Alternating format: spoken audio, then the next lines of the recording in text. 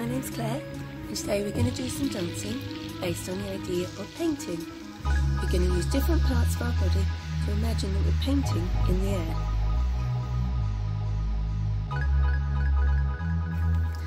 First thing you need to do is make sure you've got a space. Then pick one body part that's going to be your paintbrush first of all. The first thing we're going to do is paint a tree.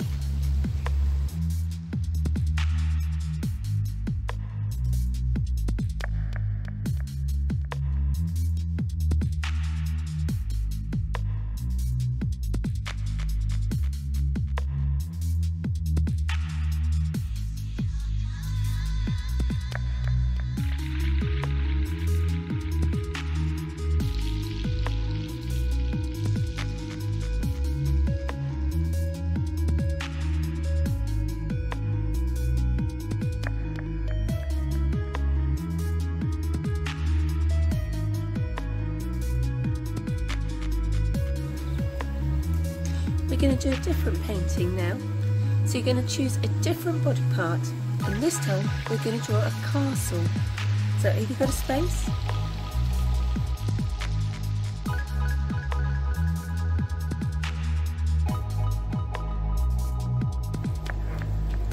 So with whichever part of the body you've chosen to use, let's start off by drawing the doorway to our castle.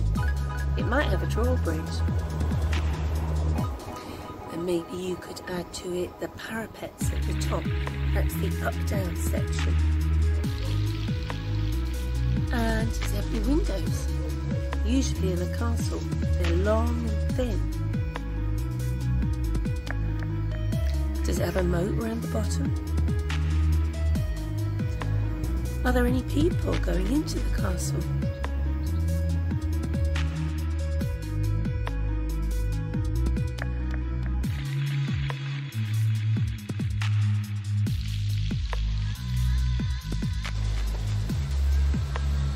Now choose a third different body part. Chosen? This time we're going to do a portrait. Could be a self-portrait. It might be one of family or friend, or maybe somebody famous. Think about what they look like. Are you ready? Let's draw their hair.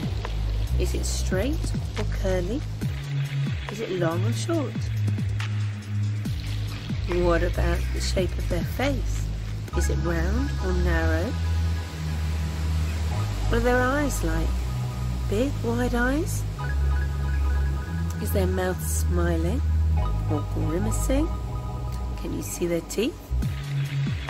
What about their nose? Have they got a long or short little nose? You might want to add some clothing too. Maybe a hat, maybe a scarf, or maybe a jumper.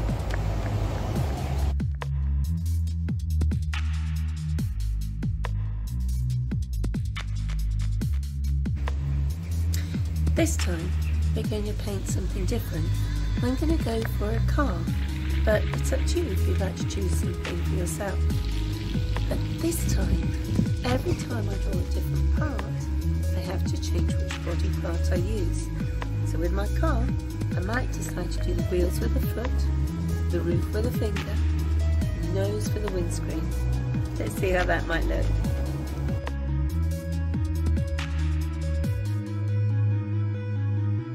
So my car has a foot for one wheel, and then we go for that. And we use a finger to trace the top, and the nose to show the front of the car. There's lots of other parts of the car, so what else would you use?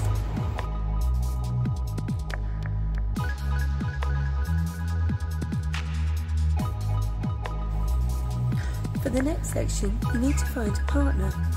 One of you's about to be the artist, you'll be dancing, and the other one is the teacher.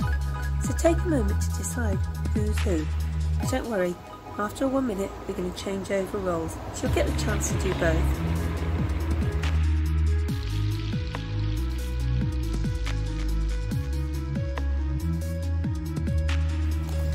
If you're the teacher, you've got to decide what it is the artist is going to paint. You're also going to guide them to tell them what part of the body they are going to use for each part of their painting. So if you ask them to draw a house, you might say, please would you do the roof with an elbow, or the front door with your knee. Maybe you can use an elbow to show me the windows. Got the idea?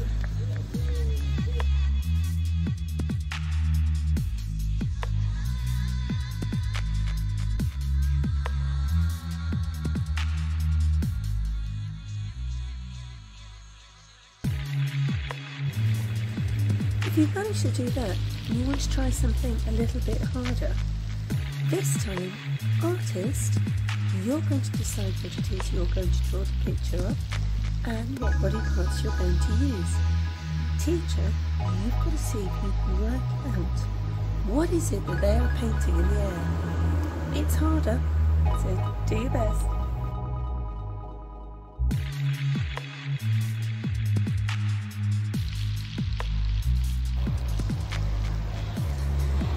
If you've done all of that and you still want to try something a little different, have you heard of miniatures? They're very small paintings, so could you try doing this really tiny? Or murals, those are huge, but from the side of a building, so for those you'd need to make your actions really big. Alternatively, you could try lying on your back and painting as if you're doing the ceiling, like the Sistine Chapel in Rome. Or, if you want to try something even harder, think about particular artists and can you do something in their style? Maybe angular cubism of Picasso or the soft flowing shapes of Dali's paintings. Thanks for dancing today. I hope you enjoyed the idea of using paintings as an inspiration for movement